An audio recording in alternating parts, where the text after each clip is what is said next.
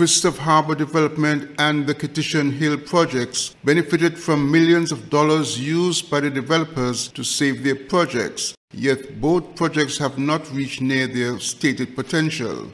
In the past, some citizens and political pundits have criticized the investment made through the Sugar Industry Diversification Foundation, SIDF, saying it was money that should have been spent on social programs, health, and public infrastructure. Prime Minister Dr. Terence Drew was asked during his October roundtable with the news media about the current status and intention of the government to ensure the millions of dollars invested do not go to waste. The Prime Minister indicated that discussions are being held regarding the two entities. When it comes to the Christophe Harbour matter, we are looking at that very, very seriously. We know that there are other investors who are interested in seeing Christophe Harbour, seeing it move forward. And so a number of investors have been coming to the fore asking about Christophe Harbour as a venture for them. I cannot give you anything concrete at this time as in a signed deal that is ready to go.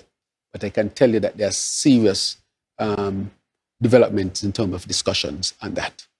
There are discussions until something is actually signed. So because they're in discussions, that is where they are. Now, when it comes to Kittitian Hill, it is the same matter. We, the government of St. Kitts and Nevis, we have invested heavily in Kittitian Hill to get it off the ground, especially post-COVID. Right now, I think maybe over 100 people are employed through Kittitian Hill, and it's providing a significant number of jobs. We had seen an uptick in interest for the Kittitian Hill from an investment standpoint, but also an uptick in interest in people going to Kittitian Hill as patrons, or customers, so to speak. So in a sense, we have seen some movement there, and we have serious persons who are interested in Kittitian Hill. Very serious persons who want to make serious investments.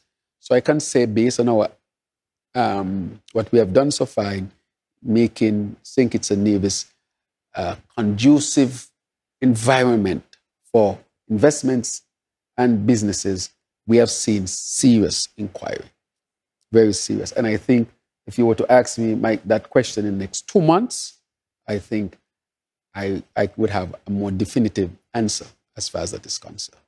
Two were to be iconic tourism development projects in the Eastern Caribbean and are significantly incomplete at this time. Glenn Bart reporting for SK Newsline.